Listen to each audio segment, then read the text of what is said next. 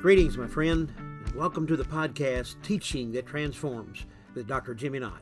Thanks so much for joining me today. Well, we're in a season, a few episodes into a new season on one of my most favorite subjects.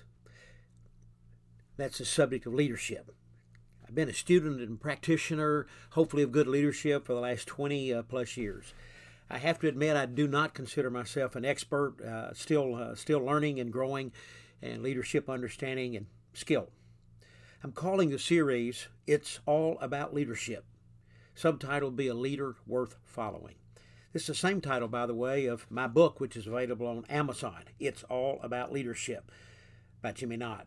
I encourage you to purchase it. I think you'll find it helpful in this season of teachings on leadership. You can also find the book on my website, jimmyknott.com, jimmyknott.com, jimmyknott.com. I hope you'll get it. I hope you'll get it. Well, as I said, we continue to look at this all-important subject of leadership. Leadership. It's all about leadership, about being a leader worth following. A little bit of review to kind of help us to remember. It's all about leadership. Leadership impacts everything. Leadership is important. Leaders are important. They provide vision and direction and efficiency and team building and accountability. So critically important in every aspect of life, especially our own personal lives, as we try to provide leadership to the hardest person in the world to lead, and that's ourselves. Self-leadership. We talked about the very important principle that if we're going to become more effective as a leader, we have two options: work harder or work smarter. Work harder may be difficult for a lot of you who are already humming at 7 and 8, sometimes 9 out of 10. Especially the older you get, the more difficult it is to put in more hours and sustain such a pace. So if we're going to increase our leadership effectiveness and efficiency, we have really simply got to have a better understanding of what leadership is and does, and we have to have the willingness to commit ourselves to leadership practices on a consistent basis so they become part of our moment-by-moment, day-by-day experience. If you remember this principle, your leadership knowledge and ability largely determines your overall influence, effectiveness, and success. So it makes sense. Let's get better as leaders. Let's become the leader that we wish we always had. My definition of leadership is very simple. Who is a leader? A leader is someone, it's a person who influences people to achieve a purpose. Leadership is first and foremost about people, about the relationships with people. And then it's directional. It's about the results. It's not either or about people or results. It's both. It's both. It's less about title, leadership is, and less about position. Someone, it's possible to have an authority in an organization, but that doesn't necessarily mean that they're really a leader. Leadership is about positive influence, about serving and helping the others around you. As I heard someone say recently, it's less about being in charge and more about taking care of those in your charge. So what creates influence? How do you become a leader worth following? Well, I shared with you a couple of episodes ago that my life and leadership verse is out of Psalm 78:72 in the Bible, especially the NIV version. And David shepherded them with integrity of heart. With skillful hands he led them. Asaph, who wrote this, observed something about the life of David that made him at least come to the conclusion he was a leader. And those were three things that created influence and made him a leader worth following. One was integrity of heart. We talked about that last time, authentic character. One was with skillful hands. That's exceptional competence. That'll be today's episode. And then next time, it'll be relational connection, building relationships with the people around you. Those together are the big rocks in making someone a leader worth following. Let's quickly review that all-important component of authentic character. Andy Stanley said, character is the will to do right, as defined by God, I would add, regardless of personal cost. So that means that character is a choice, a will, that has a standard, what's right, and then it requires sacrifice, regardless of personal cost. Character is important, so important, more important than competency. Competency, what we can do, may get us in the door, but character will keep us in the room. Incompetency, it may slow us down in our career, but weak character could really take us out. And the most important, the key character quality is integrity, consistency in doing what we say we will do. Character is formed. I think the most important facet of forming character that's strong is having a set of core values that you like, love, and that you live by. Those are those personal flags. Those are those core beliefs that we have, and they determine our character. Mine are truth, integrity, excellence, and responsibility. What are yours? Oh, you have them. But are they the ones that you live by and the ones that you should have? So today, it was a quick review. So today, we begin to look at the competency of a leader worth following. This is that second big component, that second big box in becoming a leader worth following. So let me ask you to start off. Who or what is your greatest asset? Well, frankly, it's you. It's who you are and what you do. We live in a world that is fascinated by human excellence. Human excellence inspires us in every venue, whether it's academics or whether it's the marketplace or whether it's in sports or whether it's art or whether it's in music, wherever it is. We are challenged and mesmerized by human excellence, by great talent. So what does it mean when someone is exceptionally competent? Well, what does it mean to be exceptional? Is it average? Is it normal? Is it mediocre? No. To be exceptional means to be excellent. It means to be elite. It means to be proficient. So with that in mind, let me give you my definition of exceptional competence. Exceptional competence occurs when a person knows what to do, has the abilities to do it, and the discipline to see it gets done. First, there's knowledge. They know what to do.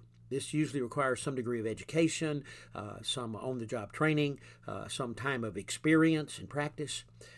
And then there are the abilities that really come in a couple of forms. There's that inborn, natural, innate talent that all of us are born with, and then there are skills that we learn and develop along the way in life, perhaps from parents or grandparents or neighbors or friends or coaches or teachers, or even in school or in our jobs. We learn to perform certain skills.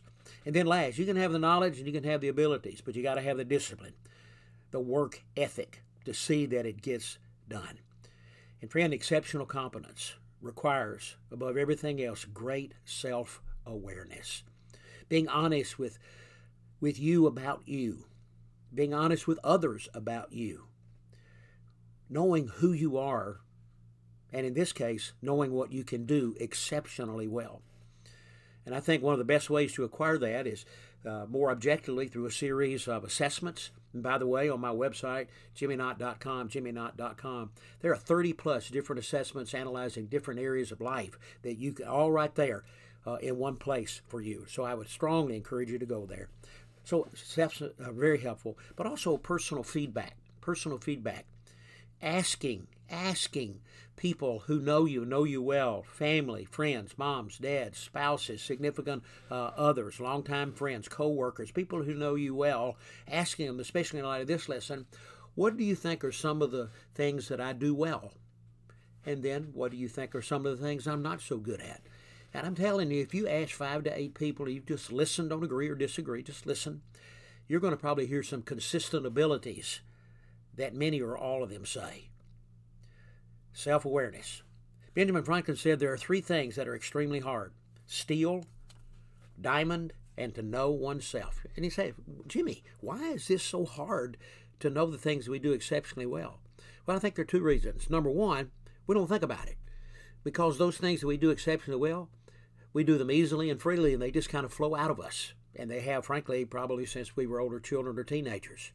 Then a second reason that we find it difficult to know where we are exceptionally competent is we really don't know how to figure it out. We don't know how to figure it out.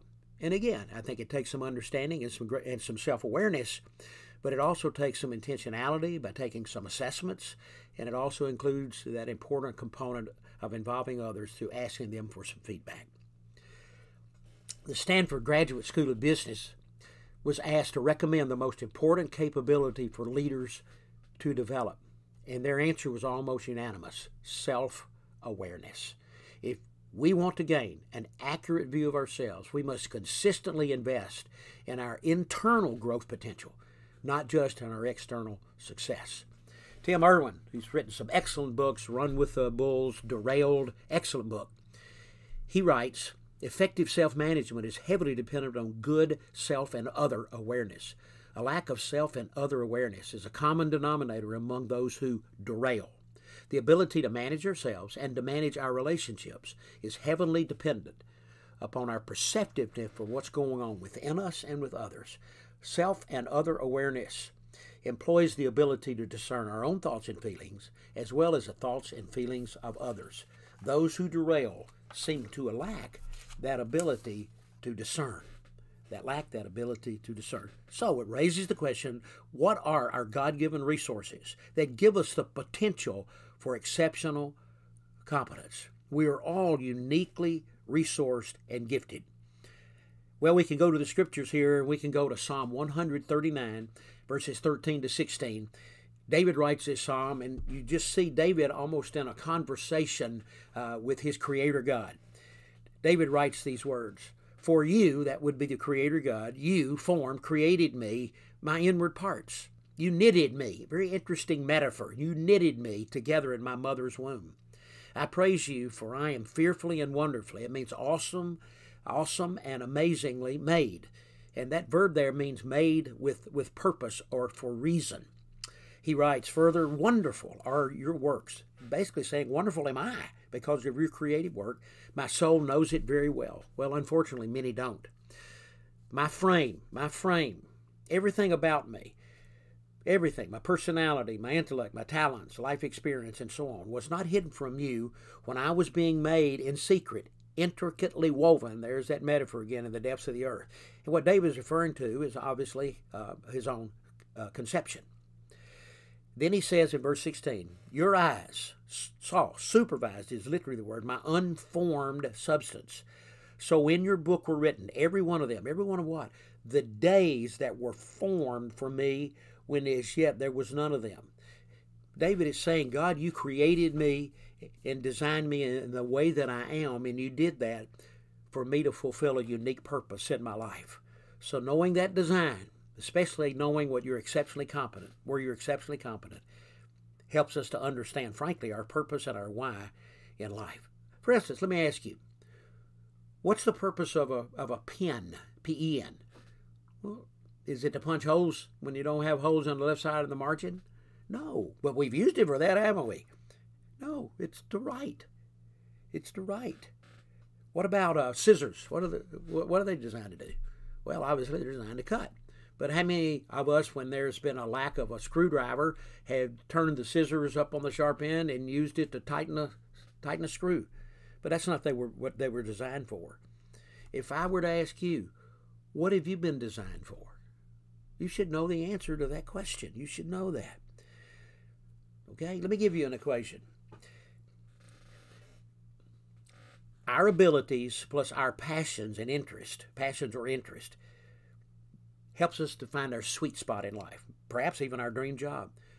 Now, I don't know about you if you're a sports person, but if you play golf, or if you've ever swung a bat, or if you play any kind of sport with a racket, you know, in every one of those pieces of athletic equipment, whether it's a bat or a golf club or a racket, there's a sweet spot. And when you hit it there, the ball just jumps off the racket with greater speed, velocity, and accuracy.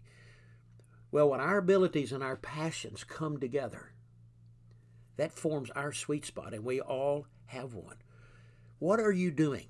What are you doing when you are at your best and enjoying it the most? What are you doing when you're at your best and enjoying it the most?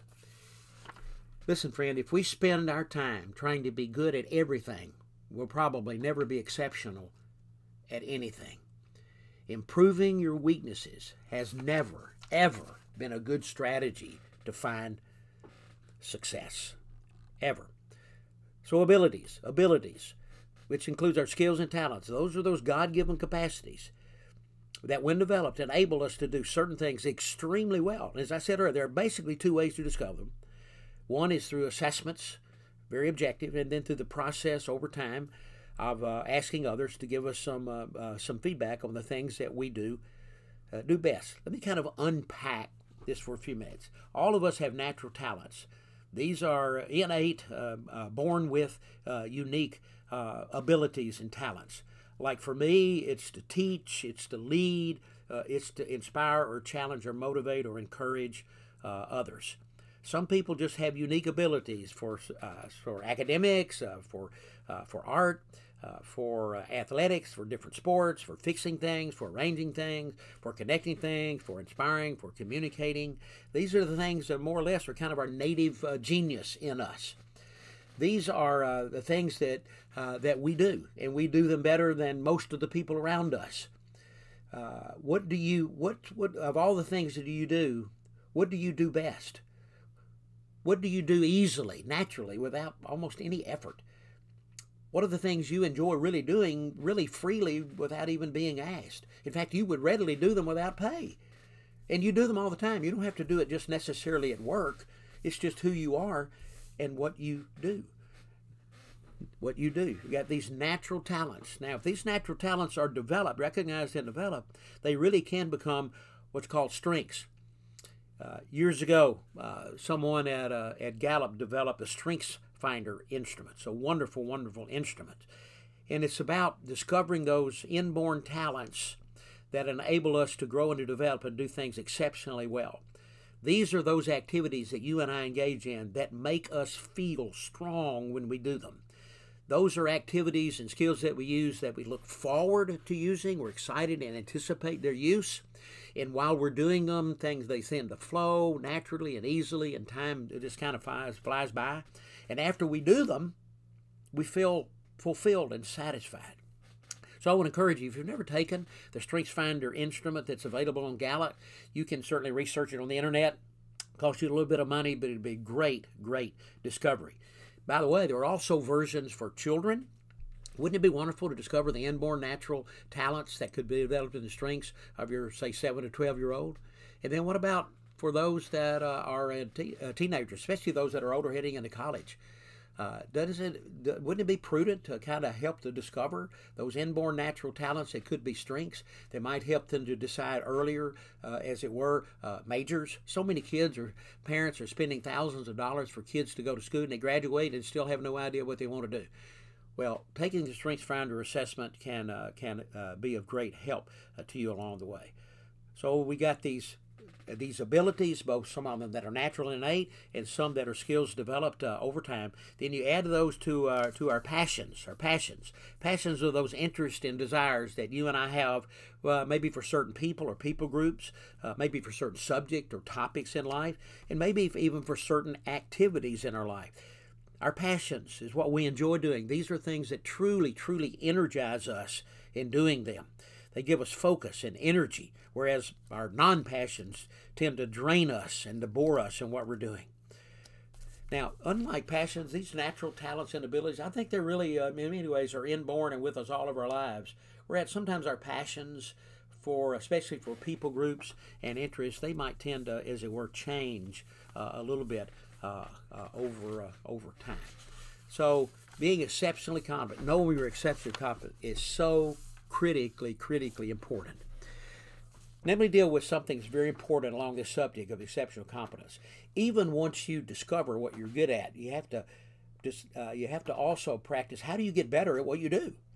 How do you increase your competency? How do you become better at the work that you do? Well, let me give you some suggestions on how to get better. Number one, clearly identify. That's kind of what we've been talking about. Clearly identify, label, and name your best abilities, what you're really good at, and I would encourage you you're not so good at, your non-abilities, and intentionally allocate those resources. Discover what you're not good at and do not enjoy, and stay away from that as much as possible. Give yourself permission to do what you do best most of the time and manage around your non-talents. The best you would ever be, no matter how much time and effort and energy you put in them, would be average, but you would be drained in the process. For me, as I've already mentioned, my top abilities are teaching and leading and inspiring or igniting others to grow. And I spent so much time growing those. You say, well, Jimmy, how do you do that? Well, that's a second way we can increase our competency. Gain all the knowledge, understanding that you can, and all the ways that you can to learn more about your top abilities. That kind of goes back to our definition. Exceptional competency knows what to do. There's so much information out there on different abilities, whether it's on podcasts, interviewing others, whether it's on YouTube. Go find knowledge on the abilities that are your top abilities. Next, number 3, select specific skills. So again, part of the definition. You can exceptionally competent people know what to do, but they also have the skills and the abilities to do it. So select specific skills. Skills are learned to work on to improve that will enhance your best abilities. And then next, number 4, deliberately, intentionally practice using those top abilities and talents to gain valuable experience. Listen, if you want to get really, really good at your job, just imagine 3 buckets. First bucket's got your job. Could you write down in that bucket what you specifically do day after day? It's probably not your title. That probably is not descriptive enough. Exactly what is your job? Mine is to, and has been for years, very clear, to create and communicate content that encourages people to grow. So what's your job? In a word, 2 words, phrase, certainly no more than a sentence. The next bucket is task or functions. What tasks or functions are required for you to do that job that you just described? What's required? Like for me to create and communicate content to ignite growth, I got to research, I got to write, I got to edit, I got to teach, I got to motivate, I got to challenge, I got to tell stories to challenge and motivate growth. And then the far right bucket is about your abilities, your talents and skills put together. Those are the talents and skills and abilities that you need to perform what was in the middle bucket, your task. Like for me, it takes discipline. You got to be a learner. I've got to develop my communication abilities, both in orally and in writing and podcast and so on. You don't have to work harder to get better at your job. You have to work smarter, and one of the best ways to do that is identify your abilities and then work hard to grow them and to develop them. So clearly identify your abilities, gain all the knowledge you can, select specific skills to develop, deliberately practice those top talents. Number 5 goes back to our definition of exceptional competency. Discipline yourself to stay focused and work hard. That takes time. It's like getting in shape. You don't go to the gym once for 8 hours to get in shape. It's over the long haul. Very important. Number 6, share the knowledge of your best abilities with others, especially your supervisor, your boss, your manager, or leader. Don't assume they know.